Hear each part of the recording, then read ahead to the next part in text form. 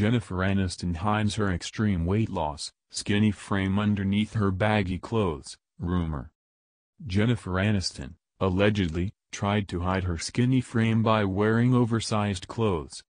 Last month, Jennifer Aniston made a rare public appearance with her friends and bodyguard when she ran her errands close to her neighborhood.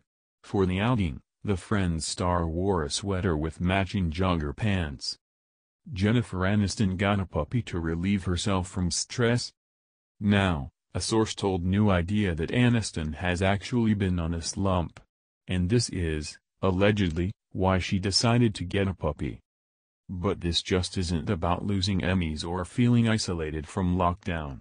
She's got a bunch of other worries keeping her awake at night, the source said. Jennifer Aniston worrying about a lot of things. The insider claimed that Aniston is worried about Donald Trump's possible re-election. And she's also worried about her dad's health amid the coronavirus pandemic. Additionally, the morning show is, allegedly, stressing over Matthew Perry's upcoming tell-all about their relationship, as well as their time on the set of Friends. There's a lot of things that went on that people don't know about. Stuff that is better left unsaid. Matthew is the first to admit he doesn't remember 3 years of filming, but Jen has no doubt he'll remember her fling with Matt LeBlanc.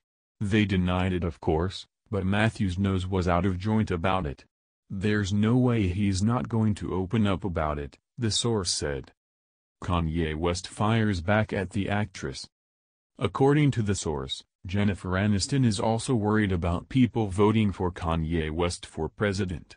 On her Instagram account, Aniston said that it's not funny to vote for the rapper.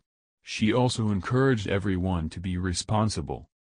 Days later, West fired back at Aniston by saying that Friends wasn't funny either. Matthew Perry's tell-all. Last week, National Enquirer also published a dubious story about Perry's tell-all. The tabloid claimed that Aniston is stressing over what her former co-star could say about her.